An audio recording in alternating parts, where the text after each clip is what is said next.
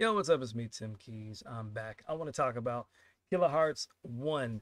Now, Kilohearts One has been released as of January of this year as a free plugin from Kilohearts. And yeah, I'm gonna go over some of the features of this plugin, some of the sounds, and talk about some of the differences between getting the VST version as well as the rack extension version, which is also free.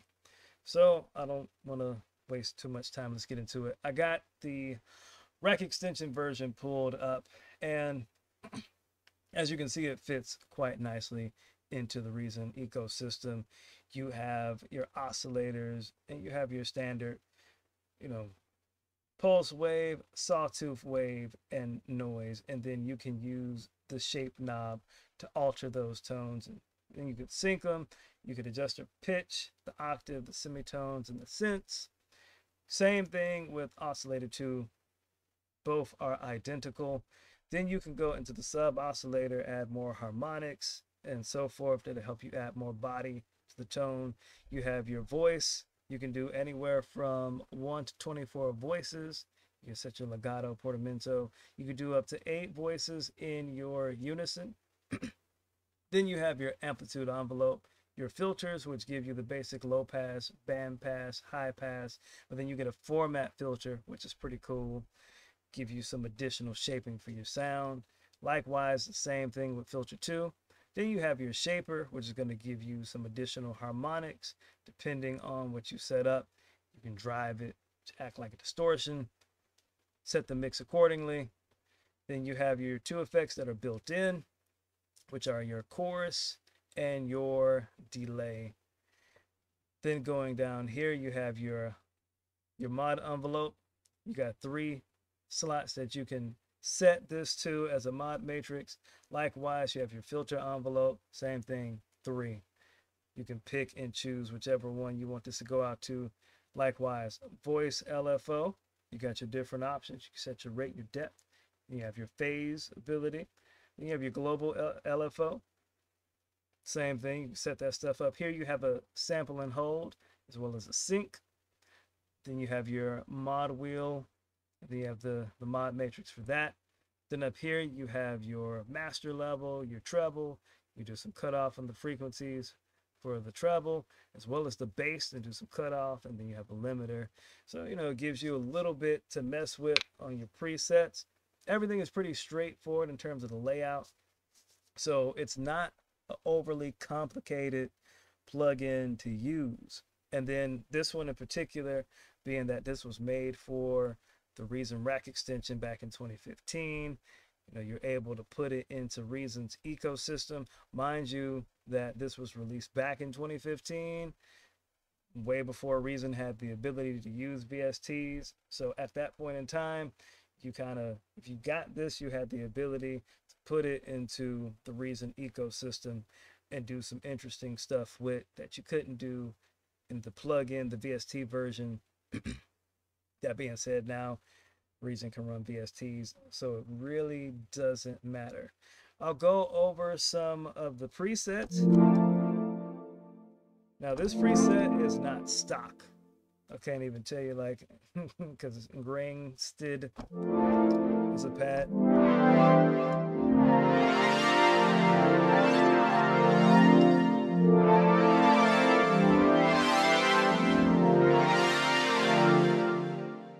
So that's a very full, rich sound. Now, this plugin, when it came out, it's not necessarily known if they were trying to model any particular piece of hardware, but according to an article from Music Radar back in 2015, they said if they had to take a stab at any, hardware unit, this was probably the most reminiscent of the Oberheim XA. Never played an Oberheim XA, so I couldn't tell you one from the other, but it sounds pretty decent. All right, we'll go over a few more patches. Again, now I got the Reason version pulled up, so there are a fair amount of different patches that you can use in the Reason version, which is, it's cool because you got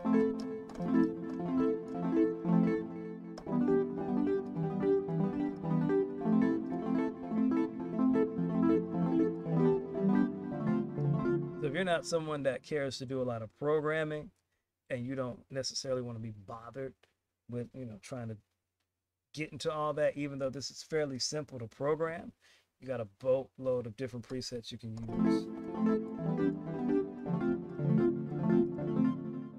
that you can just use.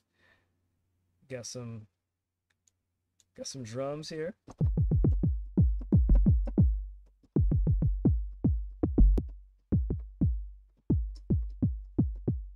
And that's pretty cool.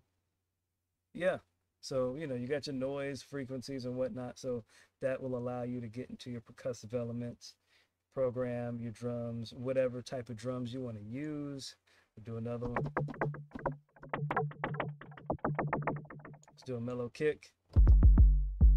That's got some body to it.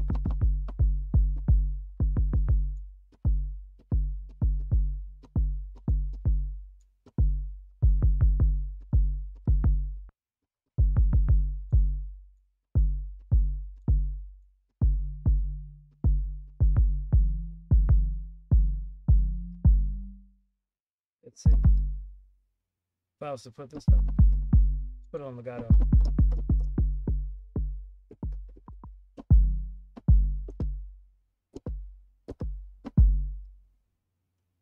Shouldn't have did that. All right, but you get the drift. It's got some body to it. So yeah, the cool thing about having this in the Reason version, if you're somebody that loves to do all that routing and stuff inside of Reason ecosystem, which is pretty expansive at this point, you got a lot of stuff that you can use to trick out the sounds here. And you got a nice amount of doggone presets that are already available for you to use. Do some pads. These come from Exode.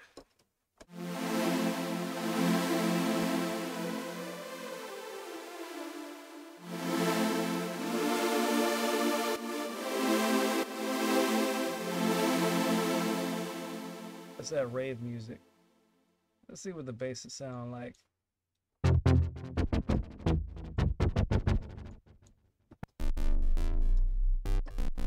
That's very thin, but that's also very low.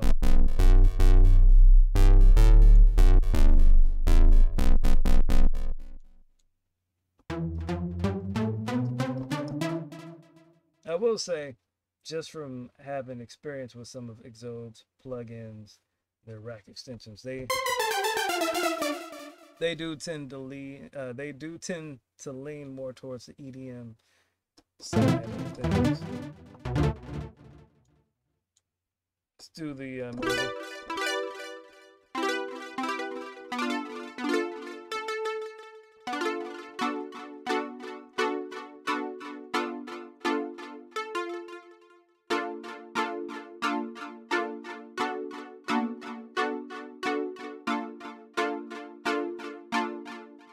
So yeah, not too bad. I'll do a couple more, and then I'm gonna call it good with this one. Primarily because I've done this video 3 times, and something always goes wrong in the middle of recording. All right, Father Moog. Now these are the standard Kilohearts presets.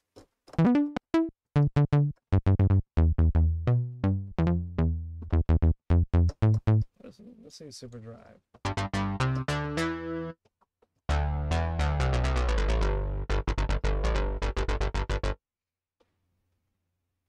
Let's do Buttery Biscuit.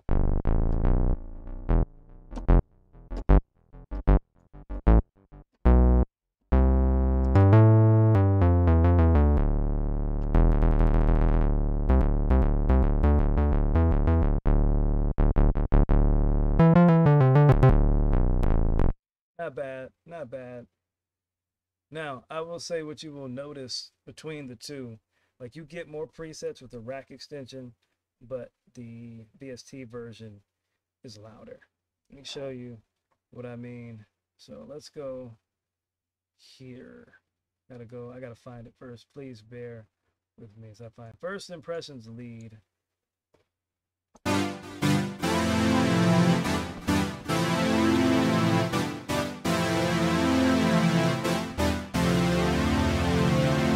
So that's the rack extension version. Now the VST version,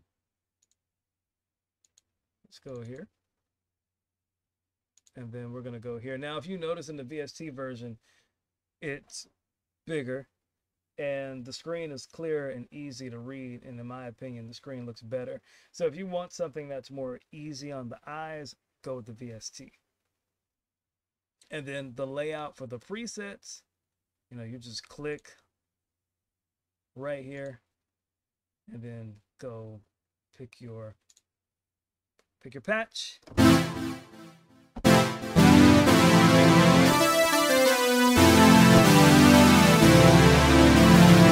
That's louder. Now, I don't know if that hurts your ears, but same patch between both devices. I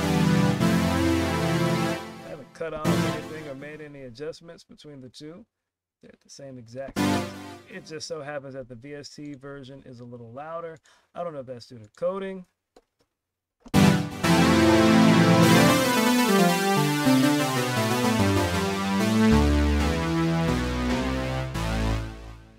That's a VST version. And let's see, we'll do a couple of these. Again, I've shot this video 3 times, so I apologize if the chords are starting to sound bland. I don't do these. All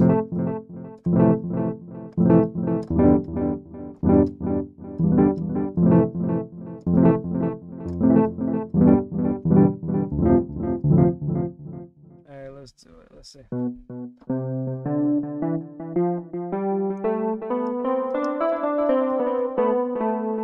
All right, so yeah, there's that one.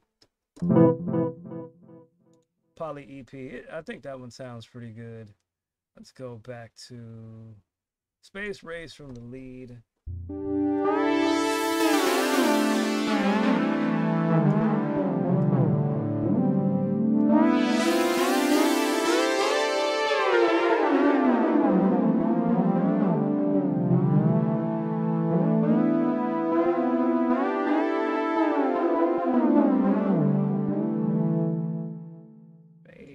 Race. Let's see. You gotta have the fake horns. The sound.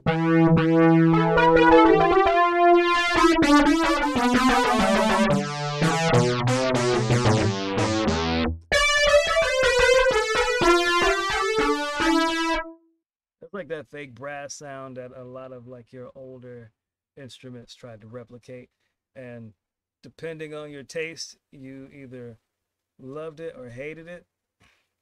I would hear it a lot in some of your gospel music. There's a lot of folks in that realm. They kind of lean towards that, which is cool. It's not really my deal. Let's do Father Mode with a bass.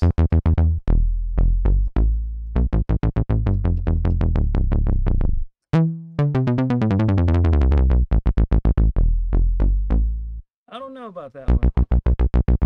I couldn't tell you if it sounds like an actual mode, so I don't have one yet.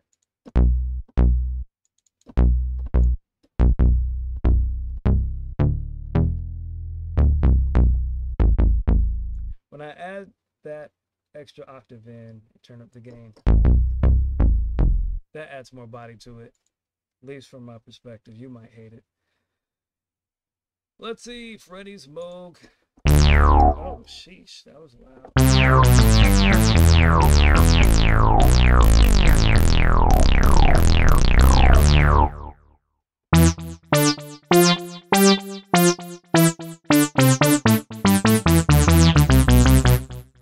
And let's see if I can find it. It was one lead that sounded like a siren when I played it. It's not a spooky theremin. Can't find it. Howler?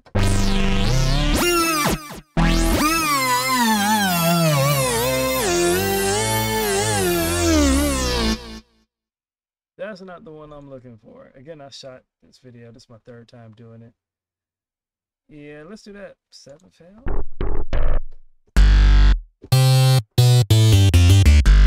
I don't know what that sounds like. Sounds like something from Doom. Super Nintendo version. I might be tripping. All right, let's do one for the pad. Land of Sand. Oh, I'm too low. Oh gosh. Let's raise it up one more time.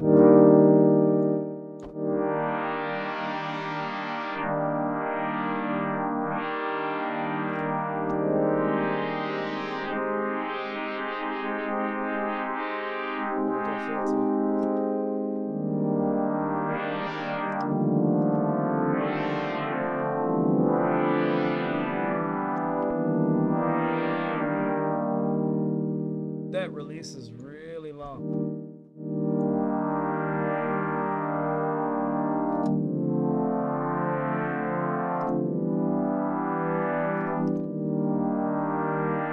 That's cool. All right. So yeah, I'm gonna get off of here. But yeah, both plugins are really, it's essentially the same. It's all gonna boil down to like the interface, what you want to be looking at as you're working with this. If you don't use Reason, then obviously you want to go with the VST version. If you have both Reason and then you use the VST, or you prefer the rack extensions, it's going to boil down to what you prefer. The VST is louder, and in my opinion, things cut through a lot quicker. But then again, or a lot easier and a lot clearer, more dynamic, but that's just because it's louder.